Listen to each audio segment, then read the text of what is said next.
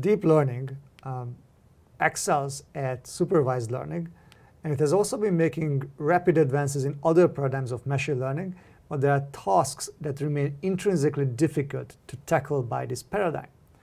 So there are a couple of problems which are more natural fit to other models, for instance, probabilistic graphical models. So let's talk about these, because as you will see, these can be trained and used efficiently by using quantum resources. So our primary interest is Markov networks. But to get there, let's go through a couple of things. So when we talk about machine learning, we can talk about discriminative problems, where the task is this estimation of this conditional probability distribution. So for instance, given an image, tell me what's in the image. So this is where deep learning is excellent. A different task is to learn the actual probability distribution of your data instances, the underlying manifold, or the joint probability distribution with some label. So these are hard problems. And there are a couple of instances where you can do this by deep learning, but there are others where you cannot. And probabilistic graphical models are very good at capturing the sparsity structure between random variables. And that way they model these probability distributions. There are two main types of probabilistic graphical models. One, where the underlying graph is directed. These are called Bayesian networks. So for instance, if you have an observation that your grass is wet and you have two other random variables, which one says that the sprinkler was on or off, and the other one whether it was raining, then you can make backward inference and ask, hey, given that the grass is wet, what's the probability that it was raining? So these are the kind of queries that will be difficult to solve by a neural network. The other large class is called Markov networks, which are undirected. So there's no implication for any kind of causation or direction of causation. So in this case, for instance, we can have 3 patients who have a certain kind of disease, and we don't know how they infected each other, but we know that there was some infection pattern going on. So again, we can analyze the network and make statements. So let's take a look how this sparse modeling happens. So what we are after is conditional independence. So we call 2 random variables conditionally independent given a third random variable if you can factorize this joint probability distribution of x and y given z into individual parts. So it will be just px given z and py given z. It doesn't mean that they are independent, but conditioned on this third random variable, they are independent. So for instance, given 4 random variables, x1 is conditionally independent from x3 and x4 given x2.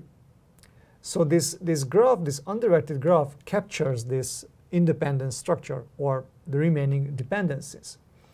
And it turns out that what you can do is define energy functions on the clicks of this graph. So for instance, this is a K1, which means a complete graph on a single node, which is just the node itself, and say that if it takes the value 1, it has some certain energy, and if it takes the value 0, then it has a different energy. Then you can assign some energy value also to configurations over K2s, or 2 nodes that contain an edge, or that are connected by an edge. And you see that there's also a K2 here, and another one here, and another one here. So here you have a total of 4 K2s. And finally, you also have this triangle, which is a complete graph on 3 nodes. It's a click of size 3. And your probability distribution factorizes over these clicks. So as long as you can define an energy function that could model your probability distribution over these clicks, you can describe the full joint probability distribution. And this should look familiar because this has a very similar structure to a thermal state, the state that we get after equilibration in an open quantum system, or what we can approximate by the quantum approximate thermalization protocol. In fact, under very mild assumptions, there's a correspondence between Markov networks and the probability distributions they can describe and Boltzmann distributions. And there are a couple of special cases. So when you think about it, the Ising model is a special case. So in this case, our random variables are all binary.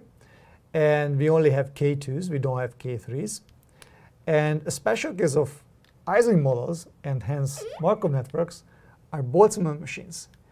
Here you partition your Ising spins into two categories. One are called visible ones, and the others are called hidden ones. And what you do is you define the same energy function as you would do for an ordinary Markov network, but you're only interested in reproducing some probability distribution here on the visible nodes. So the hidden nodes are only there to help you mitigate correlations between these random variables. So you marginalize out over the hidden nodes to get the probability distribution that you're interested in. These are very powerful methods, and they are expensive to train on classical computers. So this is one area where quantum computers can help.